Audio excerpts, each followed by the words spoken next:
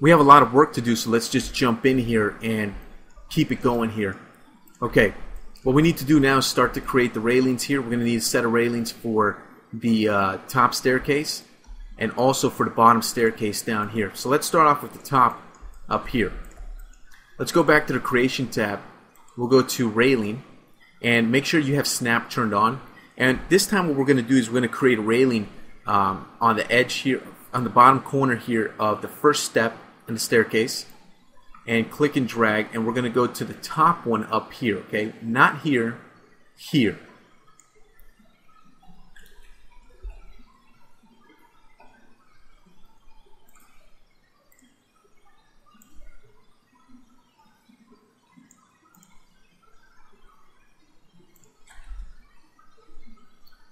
And let's go to the railing here.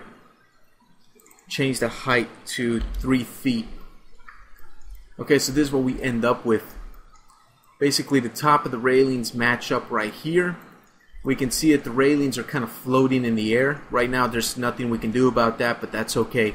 We'll fix that later. That's not a problem. We're not going to worry about that at the moment. Alright. Now what I want to do is I want to adjust the post, because right now we only have the beginning post, the end post, and a post in the middle, which doesn't look too good. The spacing's a bit too wide.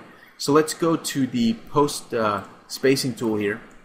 Now let's add some more posts. I think doing, I don't know, about 5 posts. That might be a little bit too much, but let's hit close. Let's look at the top post there. It might be a bit too much. For the moment, I'm going to reduce it. I'll do maybe 4 posts. That looks pretty good. If I need to change that later on, I can. I can always come in and change it. That's the good thing, so I don't have to commit to it. Alright, so I'm going to say I'm happy with that one. Now what I'm going to do is create a post for the bottom, or should I say a railing for the bottom staircase. Let's go to the creation tool, railing, and we're going to create one from this corner down here of the first step up to the corner here of the top step. Yeah, let's create something like that. We'll change the height, go to the railing parameters, take that height, set it to 3.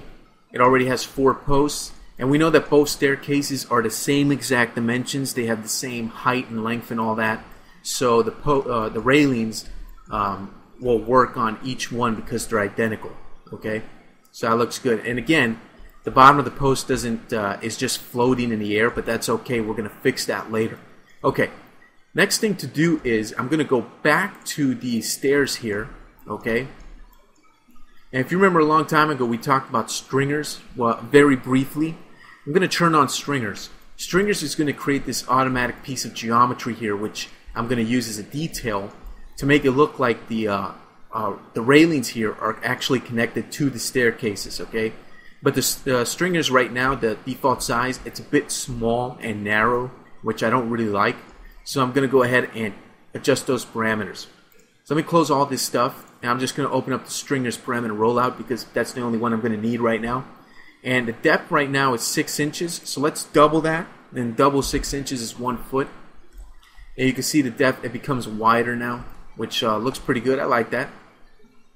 Okay, and the width right now is a bit too little, 1 inch. So let's go with 2 inches.